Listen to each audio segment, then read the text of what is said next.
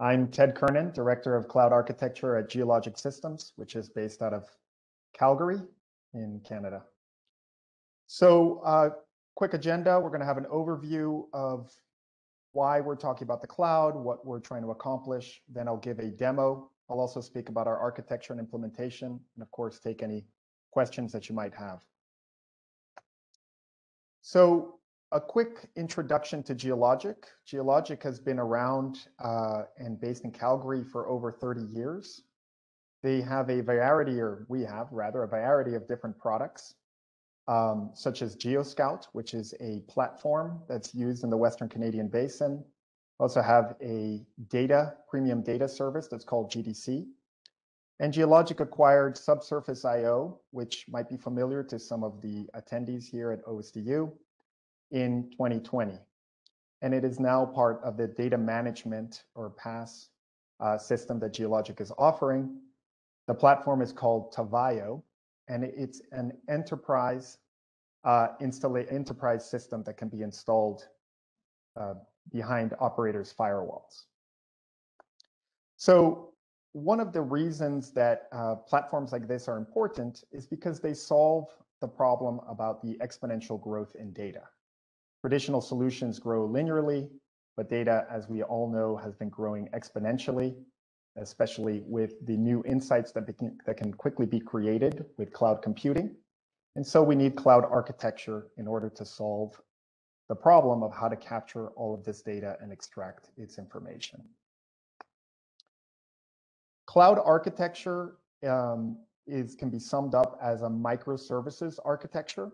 That means that there are different components all connected using a network, as opposed to a monolithic architecture where all the different components interact together in one system. So in a microservices architecture, every component is scalable, and we ask how instead of if a service can do or a platform can accomplish a certain task. Tavayo is an enterprise software from geoLOGIC. It's cloud native and microservices oriented, so it has high scalability. It's also data agnostic, so it can work across multiple forms of data input and connect out to multiple data sources. OSDU is one of the data sources that we connect to. And then we are also working on, well, we can ingest data from OSDU, which I'll show now. And then we're also working on egressing data into OSDU so that we can write out and help organize companies' data sets into the OSDU format as well. But in the process, we have a flexible data schema and quality control process that allows both data management users and regular interpretation users to look at data in its natural habitat through maps and dashboards online.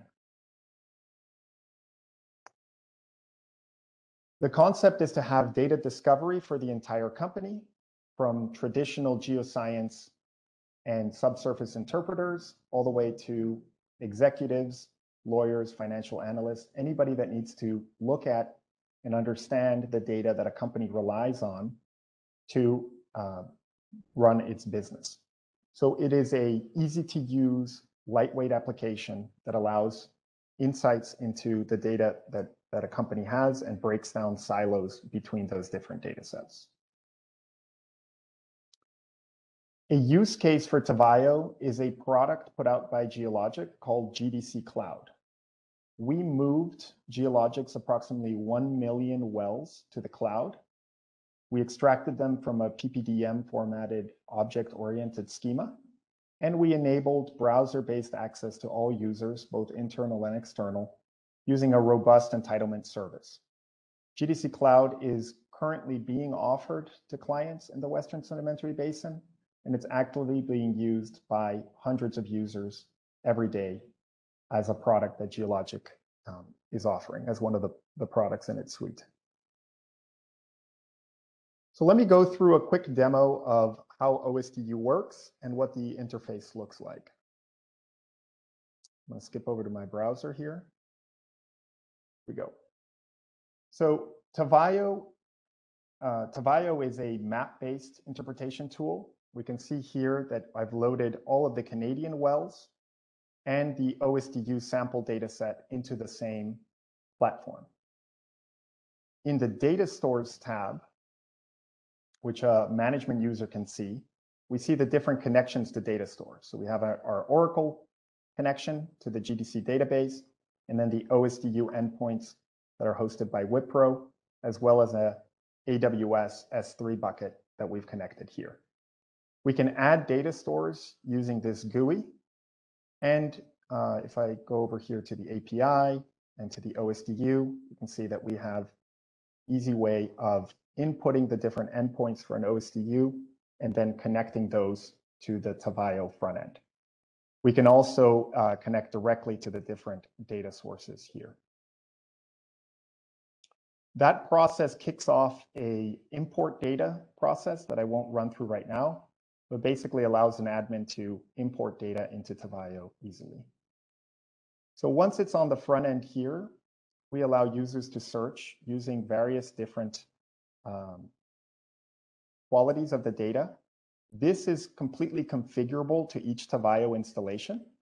So if you have an internal field of data or an internal key that you want to search against, we configure it here in this front end.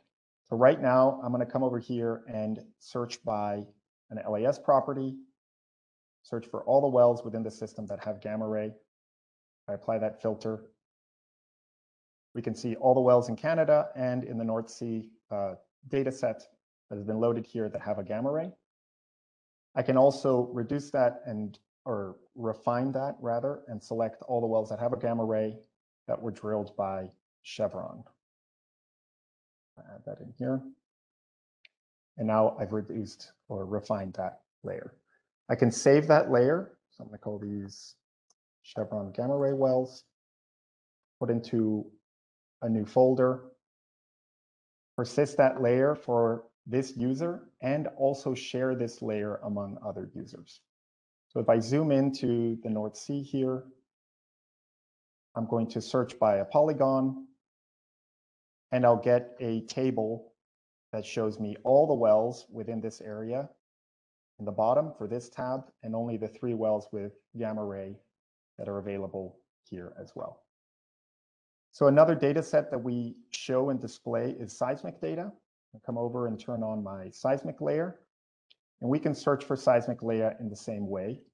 Come over here, go to seismic, open up the survey country, put Netherlands, the wildcard, and that polygon, the Volve data set, gets highlighted. To preview seismic data, I can choose the seismic feature selector on the left, click within the seismic volume, preview the header information, and also draw inlines or cross lines within the seismic cube itself. So if I want to move forward on inlines, I can click on these navigation buttons or switch to cross lines. And then in order to preview that seismic, I click on View Seismic. And we process the seismic on the fly and select and show a preview of what the seismic file looks like here. There's many other functionalities that GDC Cloud and Tavayo has, but that was a quick demonstration. I'll go back to my presentation now. So how do we install and work with operators that would like to use Tavayo? We have actually Dockerized the platform. So it's a container that can be easily stood up on site or in the cloud. It's also easy to upgrade the file or the software itself using Docker, and it's Kubernetes ready. What we deploy in customers' cloud tenant are the different Tavayo servers, a flexible schema, and an Elasticsearch instance. Then we can connect to any source of data, be it OSDU or other sources of data that are on the cloud or on-prem. And we allow users to search and discover that information and create users, manage accounts, do the entitlements. All of that can be done by the administrative user themselves without our stepping in or having to do anything consulting work specifically. It's also highly configurable. So as I said, we can configure the search and we can configure the front end so that it looks and feels the way that a company would like their data discovery tool to look like.